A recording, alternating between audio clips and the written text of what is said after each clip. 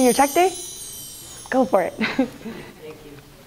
This project, Senior Tech Day, started last year, and it's a collaboration between the Youth Serve program and Loudon Nelson Senior Computer Center.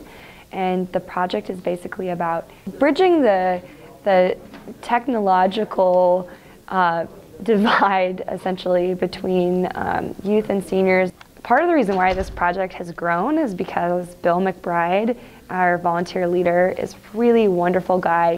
Hi, my name is Bill McBride. I'm a retired IT engineer from Hewlett-Packard and various other companies over in Silicon Valley. I got involved with the Senior Tech Day project a couple of months ago. My function here is really to coordinate the project during the day, which entails getting the volunteers signed in, letting them know the process of how to be able to lend assistance to our customers who come in. It's a little more forgiving to get help from somebody who maybe is not a family member. Maybe there's a little bit more patience involved there. What I do notice about our volunteers is not only are they very capable, but they're very good communicators, and they do have that patience that it takes to get that kind of knowledge imparted to someone who, is not up to speed on those different tools.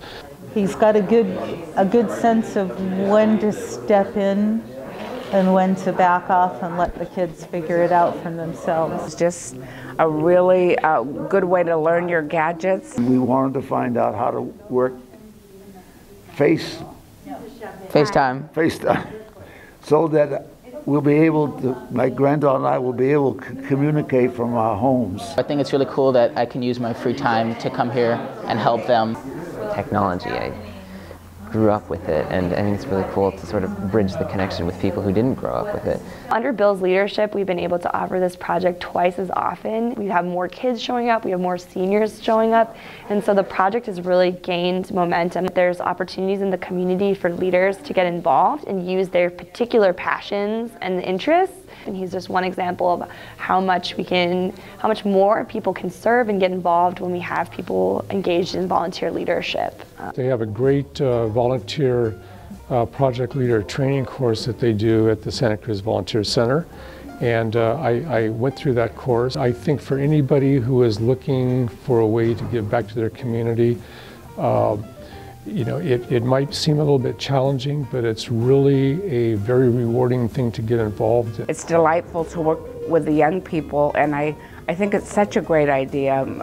I learned something, they share their talents with me. I feel like I made a difference, I helped, and I guess that's what this event is all about. I mean, it's just great to help people, and potentially saving them money and saving them troubles. I needed to learn how to use the skills I knew from a PC now to the Apple, and so Sophie made it pretty easy.